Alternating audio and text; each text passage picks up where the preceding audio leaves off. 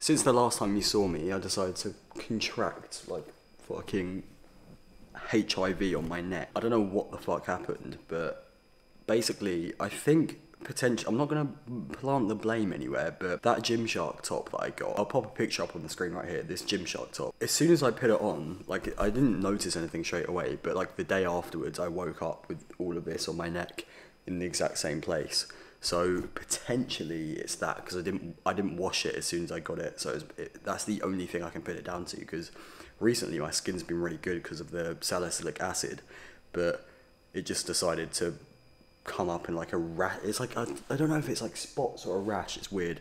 But yeah, that's what I'm planting the blame on. I've also got a little golden kiwi, not a normal kiwi, a golden one.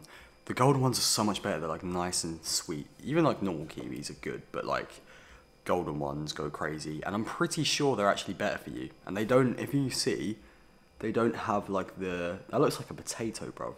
They don't have like the fur on them. Alright, it's time to train. We've got push day today. I'm probably going to try out benching again because it's been a hot minute since I've benched, so I reckon my rotator cuff is going to be okay now. Hopefully, anyway. It doesn't really matter if I don't bench though, because I only do it for strength and like for fun reasonings, because obviously I'm focusing on my bodybuilding show in October, and the hypertrophy movements are the most important. To address the title of the video, I'm going to answer the Q&A in a little bit when I'm with Leo in the car. I'm going to go through some questions that you guys sent to me on Instagram, and yeah, that's about it. See you in a bit.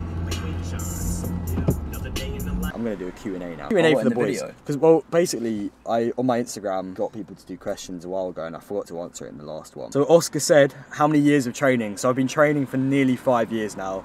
In like October, I think it is, that will be my 5th year of training, because that's when I started in October sort of time. But yeah, I've been training for a good chunk of time, I'm not gonna lie. It's like, there's lots of people that think I'm not natural and stuff, but like after this amount of years training with like good genetics and a good diet and actually training hard as well, you would kind of want to look pretty fucking good, I'm not gonna lie. Best chest exercise. So me and bro discovered this together.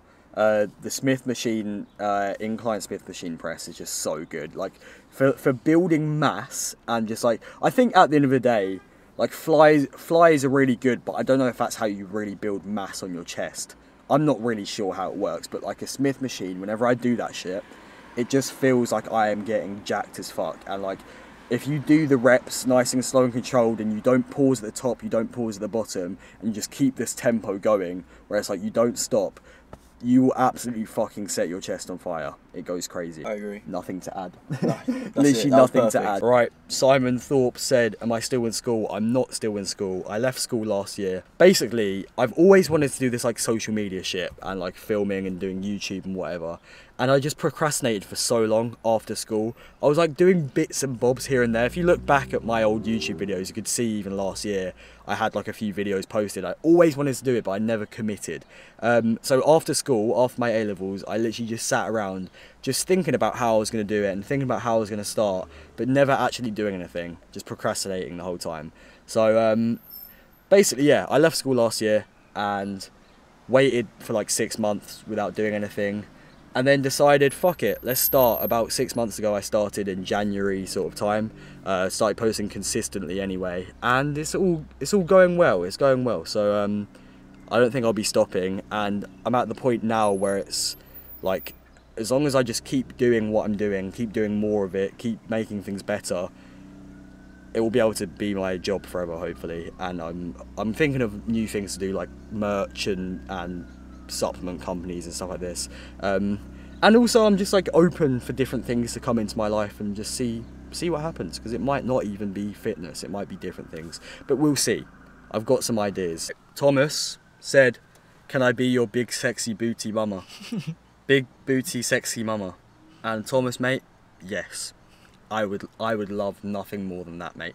Alright, Chris said, what made you stay motivated for all these years? I guess I just really wanted to get jacked. I looked at other people and I was like, well, damn, like, these guys are big as fuck and they look sick, and I just wanted to look like that. I think I sort of like faked it. I faked the personality of like being this gym lad, because at my age when I was 14, like no one else was really doing it, and I sort of just like made it my persona a little bit, so I couldn't not go to the gym, if you know what I mean. It's like that was who I was, because at the time, like when you're like that sort of age, if you just do like one thing, that is your thing instantly. Like think of like the people that play football and whatever, like they're like the footballers, and you just get put in like categories straight away. So I guess no one else was really doing it at the time, and I was doing it, and I just didn't stop. It's not like you're always like so motivated and like whatever. It's mainly just like consistency. Just work on like coming in every single day. You don't need to even work that hard. You just need to do it every day. Like think of my social media shit. Like it's not about like grinding all the time. It's about like just showing up every day and just be like, oh, I see that this works, and we do this again today. Let's just keep doing it every single day, and it all just pieces together. Focus on the consistency before like motivation. I know like everyone says that shit, but it is true. But I guess motivation is definitely helpful as well. Just think about how much you want it. That's pretty much it. With motivation, right? One thing that motivates me, and I know everyone's like, oh, you should do, you know, discipline before motivation, but like you need to do things to enable you to discipline yourself, right? So I have like little mental markers. I just think about my mum. Right? What's my mum gonna think of me if I'm not doing anything? You know what I'm saying? What's your mum gonna? Do you want to retire your mother? Do you? Do you really? Well, you clearly fucking don't, because you're sitting there watching Netflix. Because you're not going to the gym. Yeah. And getting big muscle. That's why. It's like a direct correlation. Oh, yeah, mental markers. It's like think about different things that could happen when you get to this goal. It's really just like asking yourself like exactly why you want it. Thinking about not just extrinsic motivators, because they're not the things that are really going to drive you. Like thinking like a bit more internal. Me and bro literally can't find any examples of intrinsic motivators because we're literally deciding to be stupid monkeys, mate. Staying longer at work because you believe in your work. Well, if you do that, you're a fucking slave for what? Playing sports because you enjoy how they make you feel. I guess, yeah, you could say that. Like, go to the gym, makes you feel good. How much you want it, mate, at the end of the day. Think of it as just give yourself some reasons. It is really all about just making you feel good. So for me, I know that I can make the reasons why I make these videos and go to the gym is so I can help, like, motivate some people, and then... Fuck. Sorry. I scared myself. Right. So I can like help motivate people and like inspire people, and people can watch my videos, and after they watch it they feel good about themselves. And I know when I'm having that impact on people, making other people feel good, that makes me really feel good. Like genuinely just makes me feel good. So that's the end goal really, is that it just makes me feel good. Anyway, we've got push day now, so hopefully I can bench today, by the way. Oh no, we don't have push day. I'm literally capping, bro. We literally have pull day. Pull day. Yeah, you hit push day yesterday, so we're not hitting push day. We're hitting pull day now, which is fine. I can just swap the 2 days around my program. We're about to pull some weights and get a big back and get some big biceps. So I'll catch you in a bit.